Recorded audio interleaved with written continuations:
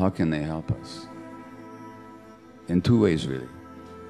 The first one, when I first did ayahuasca, this beautiful music was playing, and there were tears of joy and pleasure coursing down my face, and I felt this tremendous love, and it wasn't love.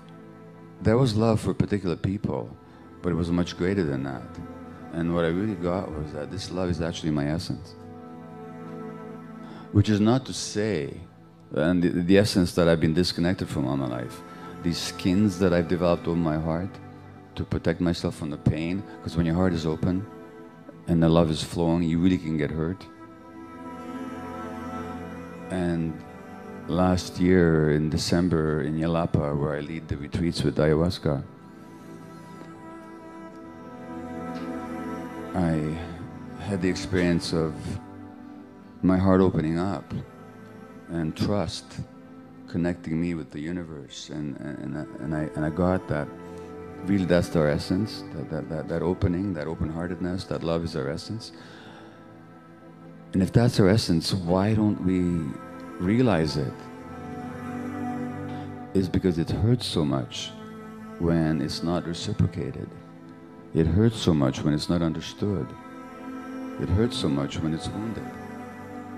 And so we develop these skins, we shut down. And specifically about addictions like many other behaviors are all about escaping from the pain. But if we realize that that love is really our very essence, there's nothing to run away from. What's there to run if you really get it?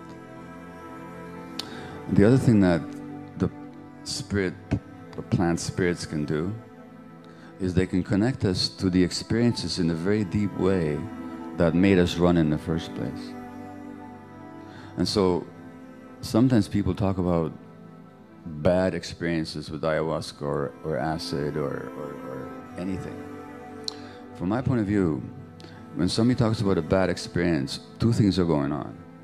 One is their personality, their mind is judging the experience, because the personality was developed in the first place to run away from the pain.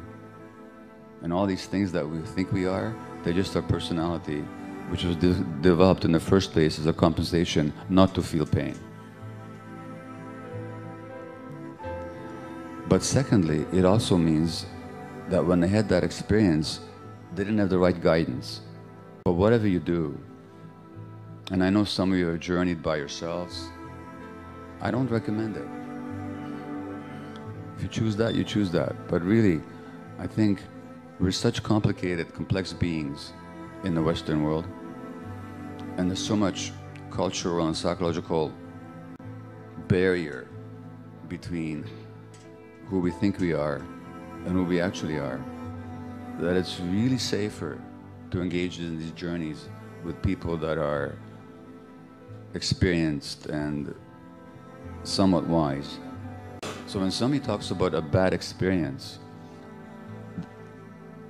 I say, no, you didn't have a bad experience.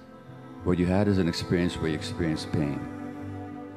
What you had was an experience where you were in touch with a lot of fear, maybe even terror. But that pain and that terror, you've been carrying inside yourself all your life.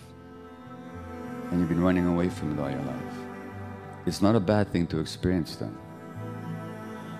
It's only bad if you have no means to digest the experience, to understand it, to put it into context, and to move on for it.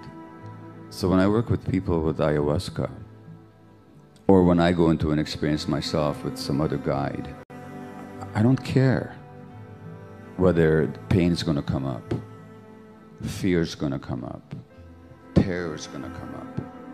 In fact, if it comes up, so be it, because it's only coming up because it's already there. This is a memory. This is not who you are.